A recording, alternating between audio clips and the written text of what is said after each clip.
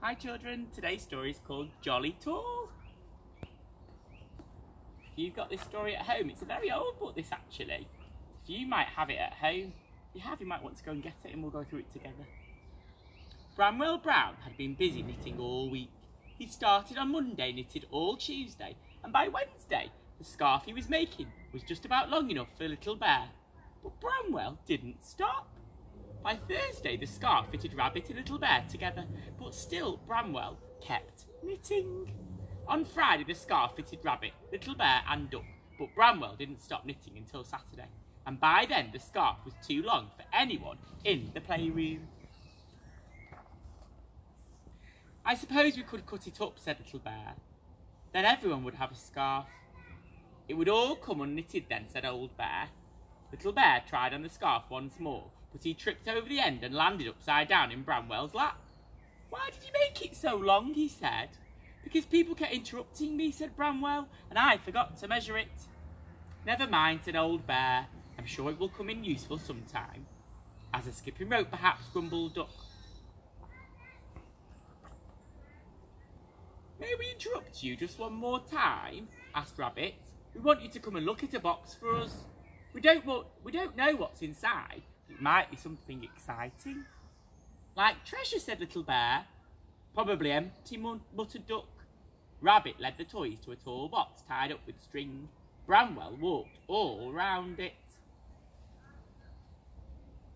It hasn't got a label, he said. I'll make a hole in it and look inside.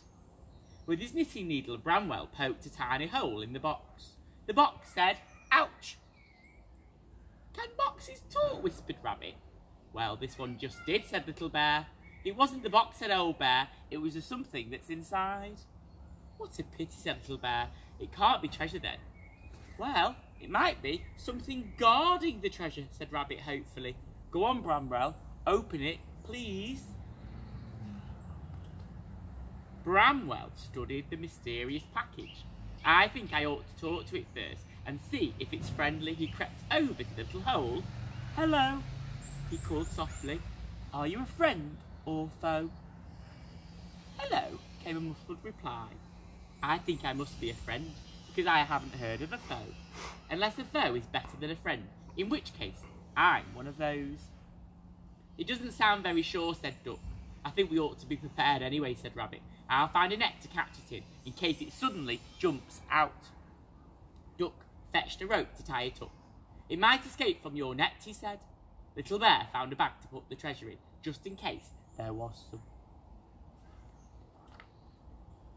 Very carefully, Bramwell and Old Bear untied the string and lifted the lid.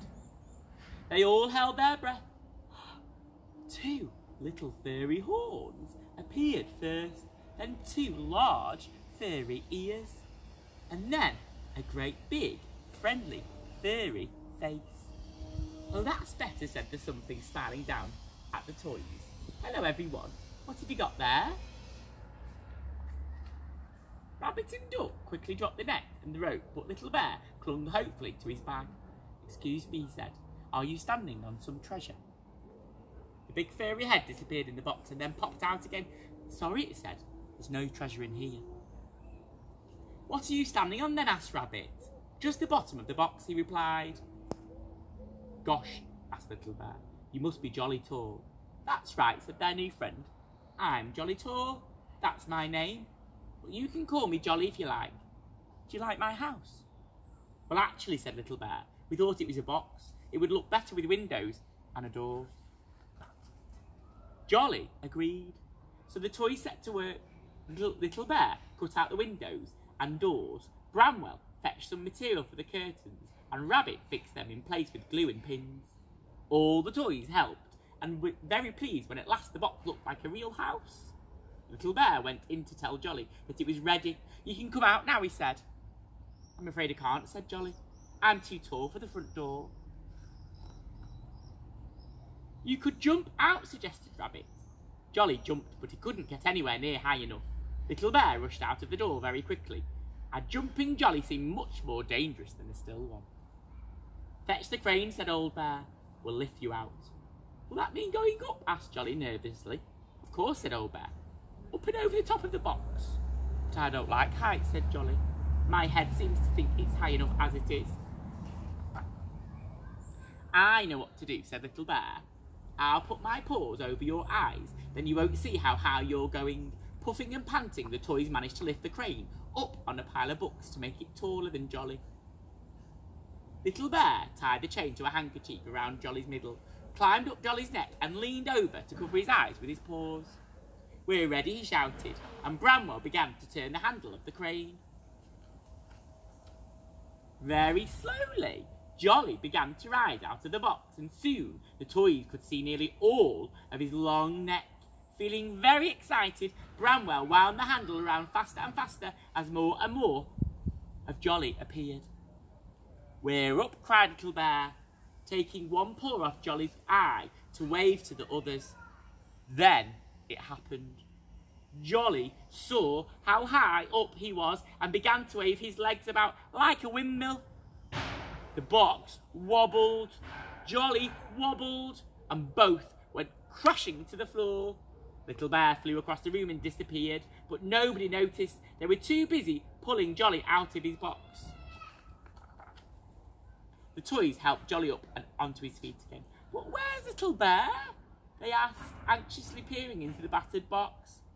"I'm here," came a little voice from across the room. "I flew." There was Little Bear clinging to the playroom curtain by the tips of his paws. "Help!" he shouted. "I can't get down." "Hang on," said Jolly, galloping to the rescue. "I think I can get you down. You can slide down my neck." Little Bear could hang on no longer. He let go of the curtain, shot all the way down Jolly's neck, and fell plop to the net that Bramwell held out for him. He enjoyed it so much that he wanted another go, but old Bear said it was time for bed. "Where's Jolly going to sleep?" asked Rabbit. "I'll swap my bed for your house, Jolly," said Little Bear. "You can have my house," said Jolly cheerfully. Giraffe sleeps standing up.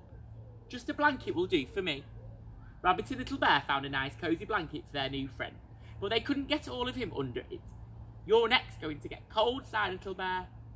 Bramwell looked at Jolly with his neck sticking out of the blanket.